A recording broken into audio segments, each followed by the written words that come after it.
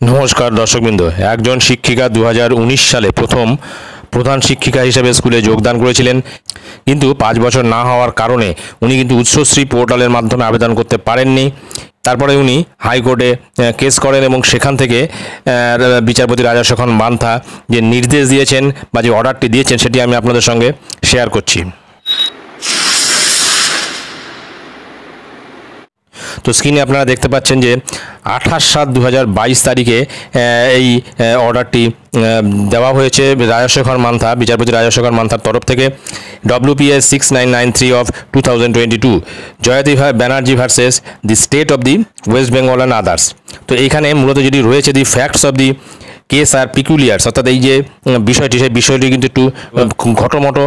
The headmistress and the managing committee are at serious loggerheads with each other with regard to the administration of the school. স্কুলের administration সংক্রান্ত বিষয়ে এই headmistress এবং স্কুলের managing কমিটির মধ্যে একটা বিবাদ রয়েছে বা বিবাদ চলছিল।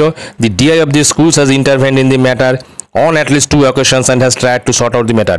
এবং স্কুলের DI কিন্তু দুবার এই বিষয়টি সর্ট আউট করার চেষ্টা করেছেন। দি পার্টিজ হাউএভার রিমেইন অ্যাট লগারেটস, কিন্তু তা সত্ত্বেও তাদের মধ্যে বিবাদটা মেটেনি।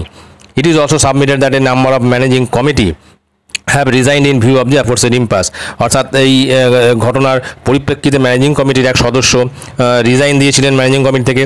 তারপরে যেটা বলা যায় যে petitioner six transfer from the school to another school and has applied in writing on 5/4/2022, অর্থাৎ 5/4/2022 তারিখে কিন্তু তিনি উচ্চশ্রী পোর্টালের মাধ্যমে আবেদন করেন ট্রান্সফারের জন্য। The president and the managing committee R represented and have no objections to the petitioners being transferred. President এবং ম্যানেজিং কমিটি কিন্তু এই বিষয়টি রিপ্রেজেন্ট করেন এবং তাদের নো অবজেকশন সার্টিফিকেট দেওয়ার ক্ষেত্রে কোনো রকম কিছু বাধাদান করেননি। In those circumstances the court ডাইরেক্টস the school education department, কিন্তু তিনি অ্যাপ্লাই করতে পারছিলেন না যেহেতু তার 5 বছর না হওয়ার কারণে।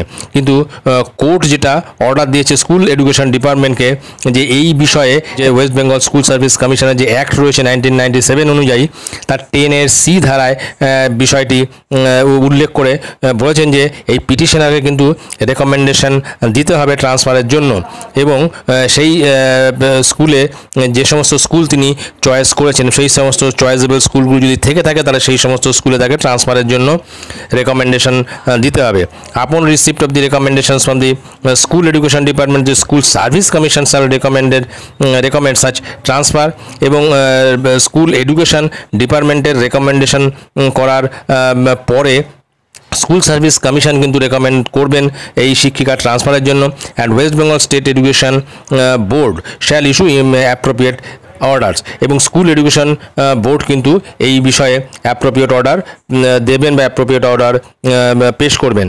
Instant order is passed in the particular facts and circumstances of the case and in the interest of the both administration and the school and the teacher, the same shall not be treated as precedent.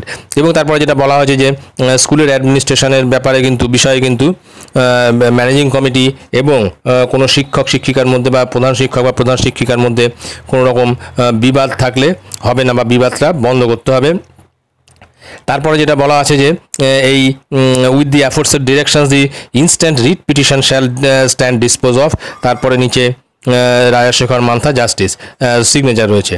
তো এখানে পরিষ্কার যেটা বলা যায় 5 বছর না হওয়ার কারণে কিন্তু উনি ট্রান্সফার জন্য অ্যাপ্লাই করতে পারছিলেন না, সেই কারণে তিনি কোর্টে কেস করেন এবং কোর্টের থেকে বিচারপতি রাজাশেখর মান্থা যে অর্ডারটি দিয়েছেন যে 5 বছরের নিচে সার্ভিস হওয়া সত্ত্বেও কিন্তু তিনি ট্রান্সফার পাবেন, এরকম একটি অর্ডার কিন্তু কোর্ট থেকে দেওয়া হয়েছে। তো এটাই ছিল আজকের গুরুত্বপূর্ণ আপডেট।